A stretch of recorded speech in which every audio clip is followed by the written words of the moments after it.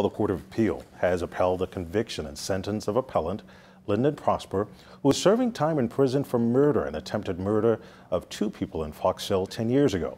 Prosper was hoping the Court of Appeal would overturn his sentence after he cited issues with the identification evidence and doc identification of the case.